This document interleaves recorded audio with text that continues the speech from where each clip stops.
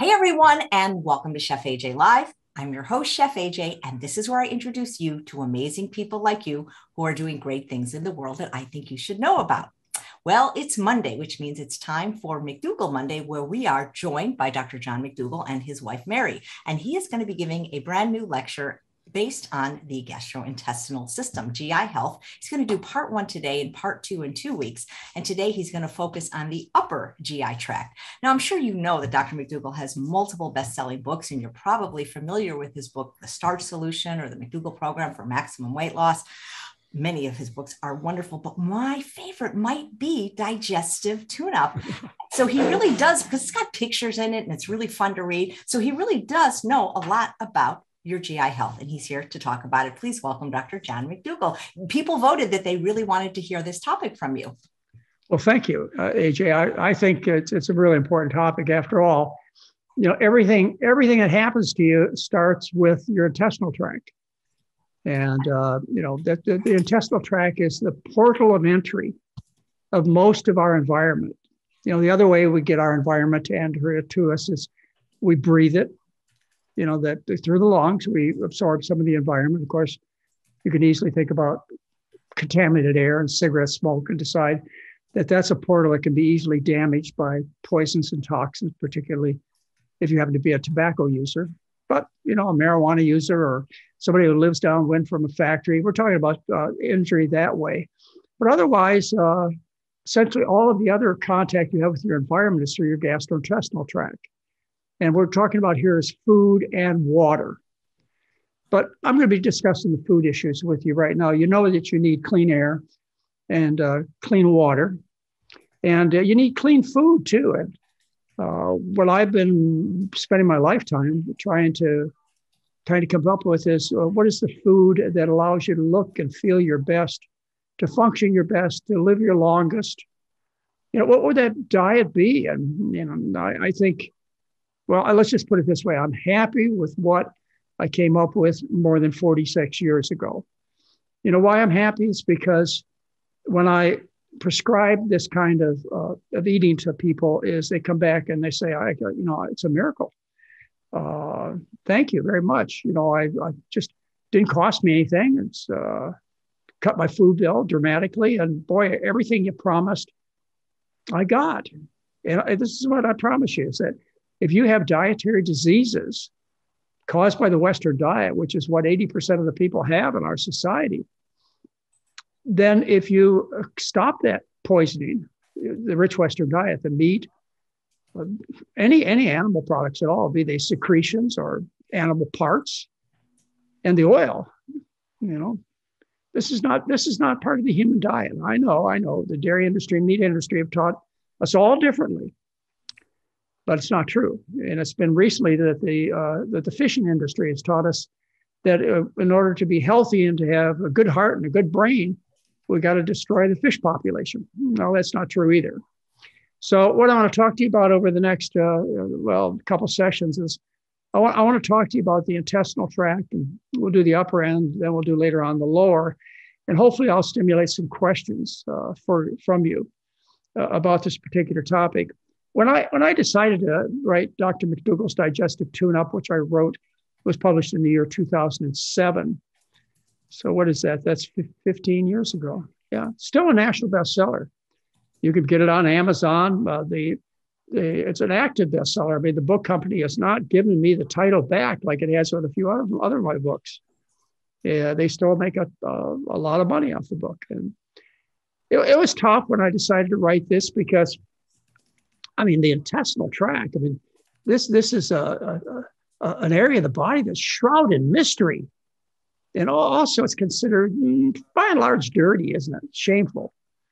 You don't want to talk about your bowels, but they need to be talked about. And so I took the big step and decided to write a book. And I actually got a comedy writer to help me with this book because I figured we had to introduce a little bit of humor in it. And it's not really all that funny, but people tell me that they are able to read it from cover to cover and without putting it down, and they enjoy it. And boy, that was a compliment. I didn't know that I would do that well when I started out deciding to write this book.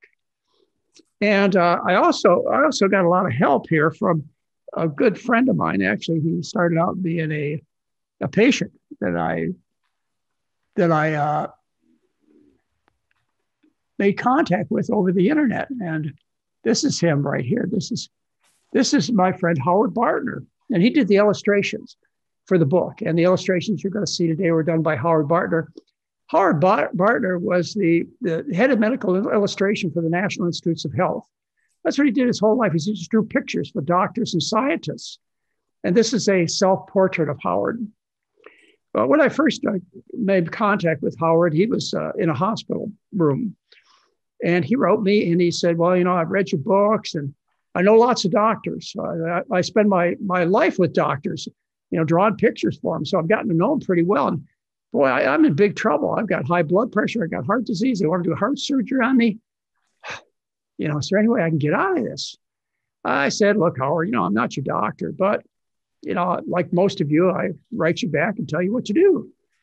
So Howard decided that he was going to sign himself out against advice. And after a few days, he was going to have the heart surgery and went home, changed his diet. And like pretty much everybody I can imagine or think about or remember, he got well, because he stopped the food poisoning. His arteries cleaned out, his blood pressure came down. He did really, really well. Well, Howard, he got together with me on this book to make the book a lot more enjoyable, entertaining, and educational. And so the drawings are his. The first time I met Howard was on one of our adventure trips to Alaska. And he and his wife came on this trip. And the first time we ever got together personally. And actually, this is what motivated him to do the drawings for me. Is on this particular trip, on this boat, we did not have a projector. We used to use projectors to use slides. Well, there's no projector. And there was no screen, and there wasn't even any electricity in the lounge. So I was done as far as being able to show slides. And so what I had to do is I had to draw. And so I got a white piece of paper out, and I drew the things that I wanted people to see. And here's Howard, the head of the medical arts division of the National Institutes of Health, watching me draw these pictures. And my artwork is worse than Doug Lyle's, just to give you some idea of how he was so upset that I would, present my important material this way. But Howard, that's all I had. So anyway, he agreed to do the illustrations for it. But I remember Howard very well. And one morning we're standing out early in the morning, standing on the deck of the ship, and we're watching the ice floes go by and the seals that are laid out all on the ice floes. Just a beautiful, beautiful scene in nature. And I said to Howard, I said, look, you're doing really good, aren't you? He says, yeah. He says, I got myself out of heart surgery and I don't have any more chest pain and I feel good and all my numbers are better. And I said, well, you're off all your pills too, aren't you, Howard? He says, no, I'm not. I said, well, look, I told you should stop all your blood pressure pills. You don't have high blood pressure anymore. He said, yeah, I know I don't have any high blood pressure anymore. He said, but I'm not going to stop my last blood pressure pill. And the reason, John, is this. He says, the doctor who prescribed it is one of my best friends. And I countered everything else he wanted me to do and didn't do it, for me to stop the last pill. I'm afraid I'll offend him. I'll ruin our friendship. And I said, well, I understand how you feel, Howard, but you're taking a calcium channel blocker, which increases your risk of heart disease and cancer and suicide and good grief. I mean, it can't be that good of a friend. He said, well, he is. So I said, I tell you what, Howard, why don't you do this? Why don't you take the pill every morning, put it in your mouth, don't swallow it, swish it around a little bit and spit it in the sink and let it go out with the wastewater. He said, yeah, that's a good idea. Then I won't have to tell him I'd stop taking the pill. Well, I said, no, you won't, Howard. He said, but I'm not going to do it here. He said, because I know where that wastewater goes. He said, I'm not going to poison the seals and the fish. And ladies and gentlemen, this is a strong message from Howard and myself to you, is if you have medications left over, and you will, when you change your diet, you'll have pretty much all of them ready for the wastebasket. Don't throw them in the sink or in the toilet. These are toxic. The estrogens feminize the fish.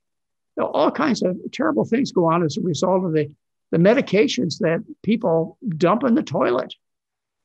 Take them to the pharmacy where there's a toxic waste dump. That's how they need to be disposed of. Anyway, that's Howard.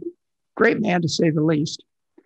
So to make this an enjoyable trip, I employed 2 patients, Larry and Louise. Larry and Louise will take us through a trip through the gastrointestinal tract and show us some of the things that are going on.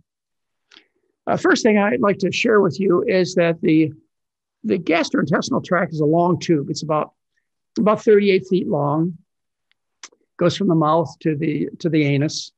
And this tube, is important for you to understand, lies outside of the body. And as a result, the surfaces of this tube are in contact with the environment directly. Now, let me explain this a little bit easier to understand. Is when you were floating in the inner tube on the lake, when you were floating in the inner tube, you weren't inside the inner tube, were you? No, you were still outside of the inner tube, the rubber. To get in the inner tube, you had to pierce the rubber of the inner tube to get inside. And so it is with the intestinal tract. This long tube lies outside of the body, which explains to you why the intestinal tract gets well so quickly, and why when we go out and we do things that aren't so good for ourselves, we get something called McDougall's revenge immediately, within minutes to hours. And I think some of you know what McDougall's revenge is. Anyway, this is the tube we're going to be talking about. I'd like to divide this discussion into 3 parts, and we'll talk about 2 of the parts today, and the last part on our next time together. I want to talk to you about the upper intestinal tract, which goes from the lips down through the chest cavity, through a tube called the esophagus, into the stomach. And there I want to talk to you about some organs that lie in this particular vicinity. They are the liver and the gallbladder, which is right here. And then we'll go on maybe a little bit about the small intestine, but we'll talk about the large intestine the next time around. The intestinal tract begins with the mouth. And most people realize what you put in your mouth determines whether the mouth is healthy or diseased. Why? Because you've been told by dentists that sugar causes cavities, and it does. The simple sugars, they reside in the mouth after we eat them, and there's certain bacteria that actually destroy enamel. And these bacteria will start the cavity process. Well, you may end up losing some teeth this way. And so, of course, you need to keep your sugar intake low because sugar causes cavities. Now, you can also brush right after you eat a sugary dessert or candy or whatever. You can brush your teeth. That helps. That gets some of the sugar out of the mouth. And of course, you can just, if you don't have a toothbrush, you can just rinse with water. And you'll remove a tremendous amount of sugar from around the teeth. And that should be a good habit practice for you. The teeth, they run into problems such as loose teeth due to the bone around the tooth becoming degenerated. And this occurs for the same reason and at the same rate as bone loss occurs throughout the rest of the body. You know, we talk about bone loss in the spine, and bone loss in the hips, and, you know, the extremities, and we call it osteoporosis or osteopenia. Well, the same thing happens in the dental area, your mandible and your maxilla. They're bones, and bones at which the teeth sit into. And through a lifetime of eating the rich Western diet that's very acidic, you end up dissolving the bones all throughout the body, including the bones in your maxilla and mandible. In other words, your jaws. So we've talked about this before, but I'll just give you a quick rundown of how this occurs. Is when you eat the Western diet, you eat a diet high in animal foods. Animal foods are promoted because they're loaded with protein. Protein's the big sales pitch, even though there's never been a case of protein deficiency ever described. That's how they sell products to you. Well, proteins are made of amino acids. Okay, there are 20 different amino acids that make up all the proteins in nature. Now, the human being can make 12 of these amino acids, so they're the non-essential ones. We don't have to have those in the food, but eight of them we have to have in our food, so they're called essential. Well, these amino acids, they're acids. And the protein itself, when you look at the meat or the cheese or whatever, and you say take a pH stick and rub it over the surface of these particular animal foods, they actually test alkaline. It's only after the digestion of the protein, which occurs in the intestinal tract, that these proteins are broken down into amino acids. And animal foods have a very high content of sulfur-containing amino acids, cysteine and methionine, they're known as. And these sulfur-containing amino acids, they break down into sulfuric acid. So you dump this huge acid load in the body. The primary buffering system of the body is the bones. And the bones dissolve or release alkaline material, and that's the beginning of loss of bone material. More of it occurs, more of the mechanisms occur down at the kidney level, and you end up urinating your bones in the toilet, including the bones in your mandible and maxilla. There's a lot of infection that occurs around the teeth from poor dental hygiene. And some of the efforts of poor dental hygiene, some of the indications of it is when you go to the dental hygienist, and the dental hygienist takes this little probe and sticks it between your teeth and your gums and calls out numbers like 2, 4, 6. What the dental hygienist is talking about is the millimeters. There are millimeters that form the pockets. In other words, if you have big pockets between the gum and the teeth, they go deep, 6 millimeters. 2 millimeters, this is what they're supposed to be. Anyway, you get this loss of attachment of the gingival tissues, the gums to the teeth, and you get an infection called gingivitis.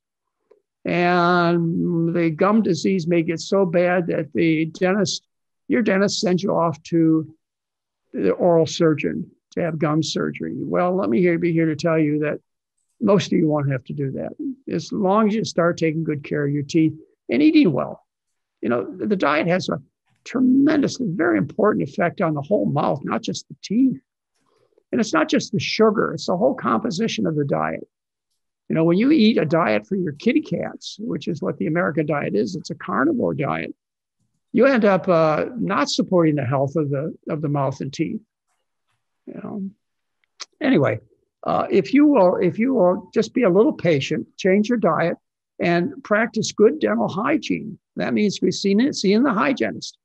Let the hygienist clean some of these pockets out, and do daily cleaning between your teeth. Now, I know many of you like to floss. I've never enjoyed flossing, but I've discovered a more effective way to clean between the teeth. This is what I use, which I encourage you to try. And these are intradental brushes. They're little bottle brushes that you buy in the drugstore or on the internet, just little tiny brushes that you stick between your teeth. And you will clean out a tremendous amount of particulate matter. In fact, more so than you'll ever get with flossing. And I think there's a reason why, and that is that flossing is not natural. Think about it. If you think about our ancestors, they would gather around the fire pit and eat their dinner together, and then they would leave after chewing on hopefully corn and beans and rice, etc., and not the hunt. The hunt, of course, is an exaggeration. They didn't eat very many animal products. All these ancestors didn't. But on the way back to their hut from the community fireplace, is they had stuff between their teeth. And what did they find to pick up along the path to clean between their teeth? They didn't find floss. What they found is little sticks to poke between their teeth. That's, I think, is the natural way to clean between your teeth, is little sticks like these interdental brushes that I told you about. Anyway, you can make a tremendous amount of improvement by seeing the dentist, seeing the dental hygienist, and putting some good food in your mouth. Let's talk about bad breath. There's advertisements on TV that I think we should pay attention to. This is for something called smart mouthwashes. And what they tell you is that all bad breath is caused by sulfur. Well, they're trying to sell a product that neutralizes the sulfur in your breath. And that's why they sell smart mouthwashes. It's because that's what this particular mouthwash does. It neutralizes sulfur. Sulfur stinks. It is one of the more offensive smells that we're exposed to. You think about rotten eggs. That's sulfur. You think about the mud pits. The boiling pits at Yosemite or Yellowstone National Park, and they're sulfur pits and they stink. Well, that's the most offensive odor that we are exposed to, is this odor of sulfur. And odor is very important as far as our ability to communicate with other people. You know this because the perfume industry, that's their business, is to sell you different forms of odors that cover up the stink that people naturally have, primarily from the food they eat. Perfumes and deodorants and colognes, and to cover up that foul smell, to cover up that sulfur. Well, the perfume industry knows that this has to do with romance. If you get the right smell, you're attractive to other people, male or female. So this is important to understand, is that the reason that you are affected is because odor, which comes through here to the nose, it affects these little hairs here. These are actually little tiny nerves. And these are connected to a part of the brain. This is not just a nerve. This is a part of the brain called the olfactory lobe. Okay, so you have direct connection with the air to these little hairs, these little nasal hairs. They go into nerve fibers. You see them right here, the olfactory lobes, and then up into this part of the brain, which is called the limbic system. This is called the limbic. This is where emotion occurs. This is where love and sexual attractiveness and hunger, and this is your limbic system. And so it connects what you smell connects directly to these kind of very personal sensations. And if you smell bad, smelling bad, like sulfur, that indicates that you're sick. And so odor is one way you decide what people you want around you. And when you're dealing with reproductive issues between a man and a woman, this odor helps you choose who you want to share your sperm or eggs with to produce the best offspring. That's the importance there. And that's one of two ways that you can get clues of the health of the potential mate. The other is vision. Overweight people who look sickly, they're not the ones that you choose to mate with. Likewise, people who smell like they're sick or dying, which you do smell like when you eat the Western diet, they're not the people that you want to choose to mate with. But this extends into all kinds of other relationships, business relationships, whether or not you get into school, what kind of grades you get into school would be your state of health as perceived by sight and smell. So you're trying to choose in your community. They're not sexual relationships. They're platonic relationships. You're still trying to choose healthy people to work with, to go to school with. And this is the way you choose these folks, is by odor. All right. So you got that part, how important smell is. The next question you have is, where does this stink come from? Where does this sulfur come from? Sulfur is an element that is neither created nor destroyed. Okay, you remember that from your basic science. It's not created or destroyed. So it has to come from someplace. Well, where it comes from is the food. And if you compare the sulfur content of various foods, you'll see exactly what I'm talking about.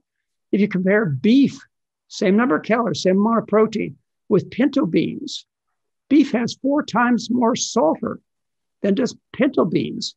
You compare eggs to corn, 4 times as much sulfur. Cheddar cheese has 5 times as much sulfur as white potatoes, and chicken 7 times as much sulfur as rice. And tuna fish provides 12 times as much sulfur as sweet potatoes. So you can choose how much of this noxious odor you want to have go into your body. And this determines how you smell from head to toe. One of the places that we notice the odor is in bad breath. You think, well, you clean your mouth very carefully and you use the smart mouthwash and et cetera. You think you've solved the bad breath problem. You haven't. You haven't, because these sulfur-containing foods are swallowed. They go through the intestinal tract. They're absorbed through the intestinal tract into the bloodstream. The blood circulates back to the lungs. And with each breath you exhale, the smell. You can't get rid of it just by cleaning your mouth. You've got to stop the sulfur content of your whole body. And this sulfur, it circulates through the bloodstream after it enters through the intestinal tract and goes to your skin. It comes out on the surface of your skin. That's how you get body odor. And as we'll say for our discussion at the end, is these sulfur elements, they cause you to have bad farts, stink. Anyway, change your diet. All right, let's talk about another section of the upper intestinal tract. And let's talk about, after we left the mouth, we enter something called the esophagus. The esophagus is this long tube that goes to the chest, all right? So where you get the food through the chest cavity into the abdominal cavity is through this tube called the esophagus. And this esophagus, it attaches to the stomach. All right. There is a sphincter here called the lower esophageal sphincter. You probably learned about this because you've learned about GERD, gastroesophageal reflux disease. And you've learned that this sphincter becomes incompetent. All right. In the next session we have, I'll tell you how it becomes competent, why it is incompetent. But between meals, what's supposed to happen is the muscular band here is supposed to contract and keep the stomach contents in the stomach. But what happens is the sphincter, it becomes incompetent. And as a result, the stomach contents, they reflux up into the esophagus. And it burns the esophagus, and you get esophagitis. It burns it badly, you get Barrett's esophagitis, and then through constant irritation, you may end up with one of the more untreatable cancers. They're all pretty much untreatable, but this is one of the really, really bad ones to get. It's called adenocarcinoma of the esophagus. That's a tough disease. Anyway, the reflux continues up into the lower esophageal area, all the way up, and it refluxes back into the mouth. Okay, so when it refluxes the stomach contents full of acid, digestive substances, when it refluxes on your larynx, which is an organ right here, you get hoarseness and you get a chronic cough. When this material gets refluxed up onto your teeth, you lose the enamel on your teeth. And it gets refluxed up in your sinuses and it causes sinusitis. And when you breathe, you inhale the stomach contents down into your lungs, and it gives you bronchitis, bronchoconstriction, called asthma. And, almost all doctors know this, that asthma is caused, and a good share of people, if not almost all people, by this reflux problem.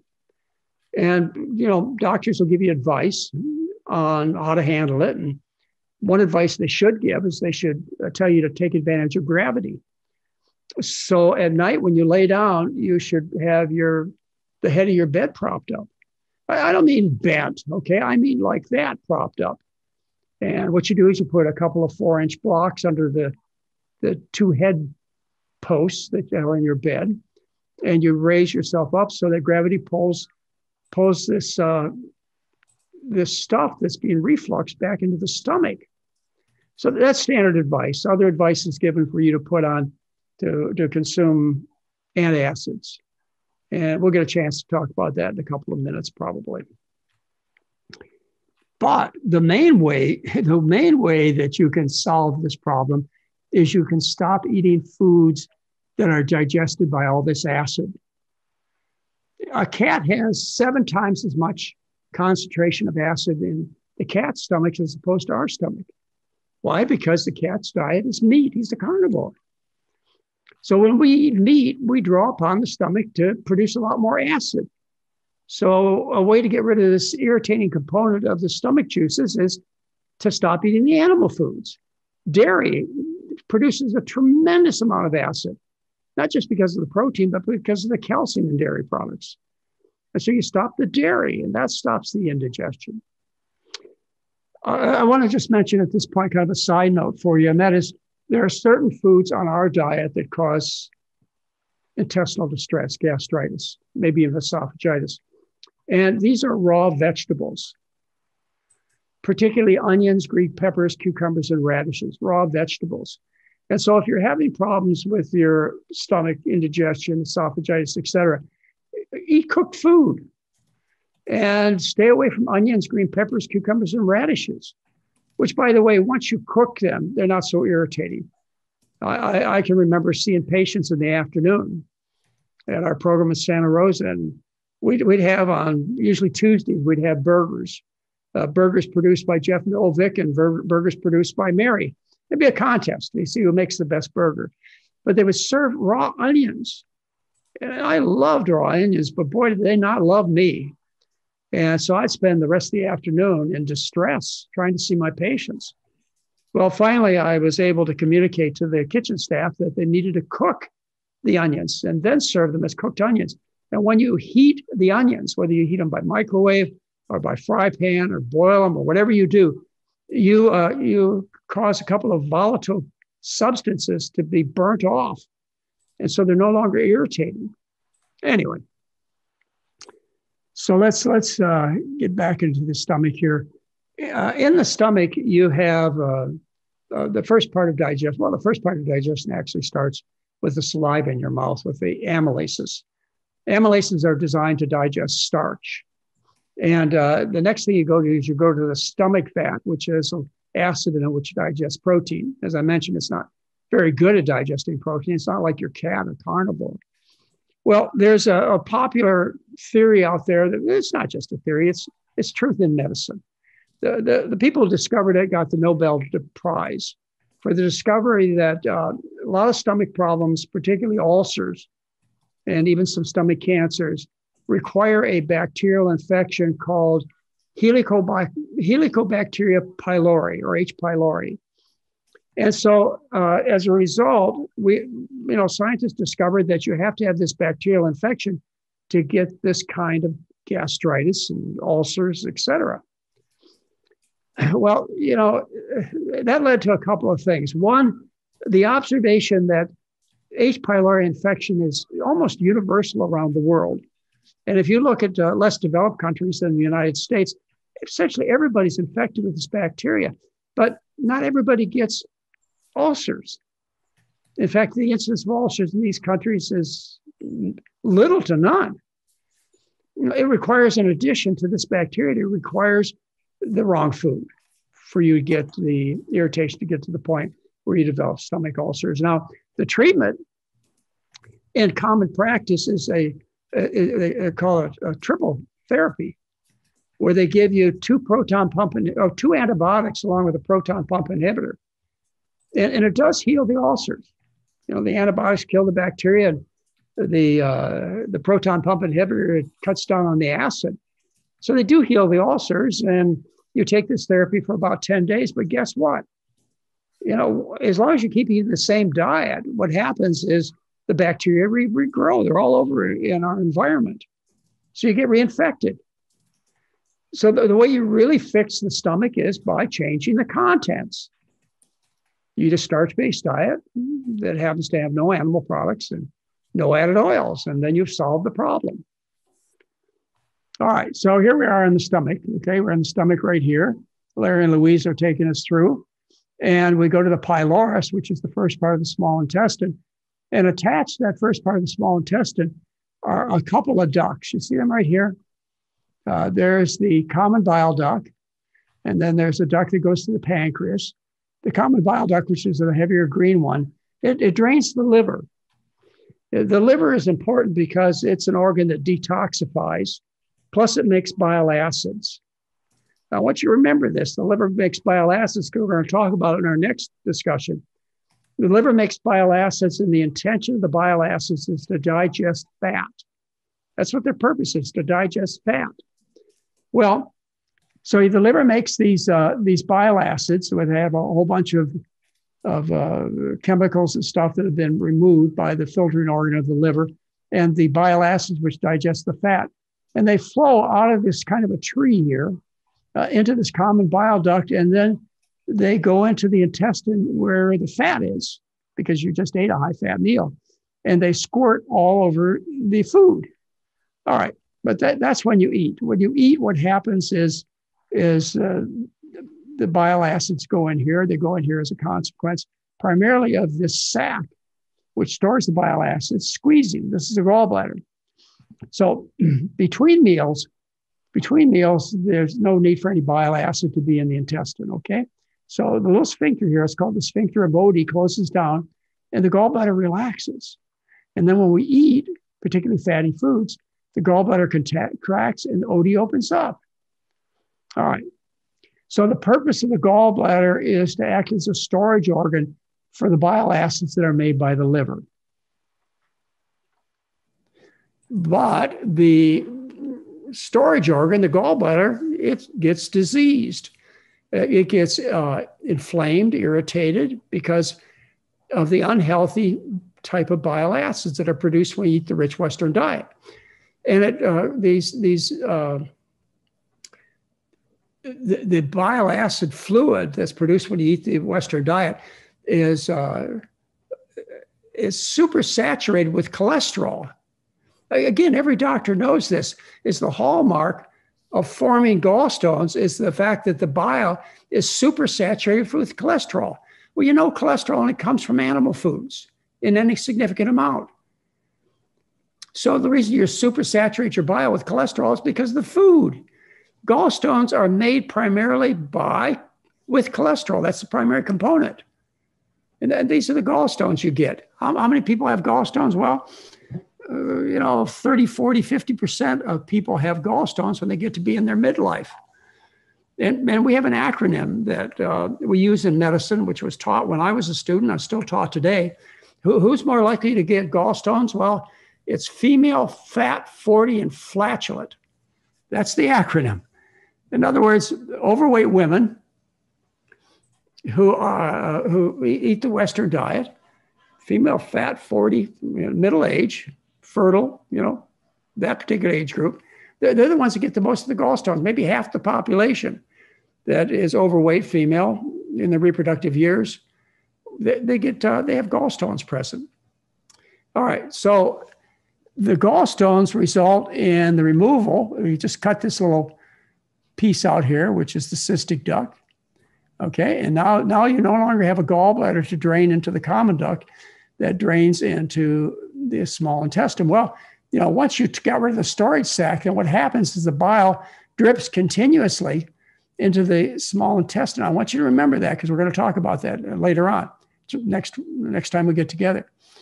Okay, I have this storage sac, so the bile continues to drip here. And that causes irritation of the intestinal tract, as we're going to talk about, which results in chronic diarrhea. And it also causes an increased risk of right-sided colon cancer because these bile acids are irritating to the colon. And as a result of the irritation, you get more cancer. All right. So let's just talk a little bit more about this gallbladder thing. About half of you will be found to have gallstones. You'll have a sonogram done for some unrelated reason or an x-ray done, or you'll have some stomach discomfort and the doctor will do a gallbladder test on you. And you'll find, whether it's related to your gallbladder or not, you'll find that you have gallstones. What do you do about it? Well, this has been well studied. And what the studies consistently show is you're better off leaving the gallstones alone. If you decide to have, once you discover them, to have immediate surgery compared to those who delay surgery, those who have immediate surgery have a greater risk of dying and suffering from complications related to the surgery. So don't do it. Leave your gallstones where they are, as long as they don't hurt you. If they hurt you, the time on a treatment for gallbladder pain is a low-fat diet. And almost always it goes away. The discomfort. And also what causes the gallstones in the first place is stopped. So your next question is, will these dissolve? Well, yes and no. there's a bile acid product called Actigall that you can take that dissolves the gallstones. But this is gone out of favor. It was very popular 20, 25 years ago. It's gone out of favor because once you treat people who have gallstones with Actigall and they disappeared, they came back. Well, why do you think they came back? It's because you're still eating the diet that supersaturates the bile with cholesterol. So if you're going to take that step to take Actigall, and I don't advise it, you got to change your diet too, so you stop the reformation of the gallstones. Anyway, leave the gallstones alone. Give a medical student something to play with when they do their anatomy lessons. All right, we're going to end here. We'll open up for questions, and we'll invite Mary over to get involved and lighten up the conversation.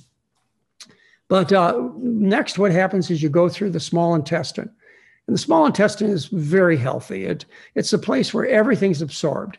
All the vitamins, the minerals, the carbohydrates, the proteins, the fats, everything is absorbed in this 28 feet of small intestine.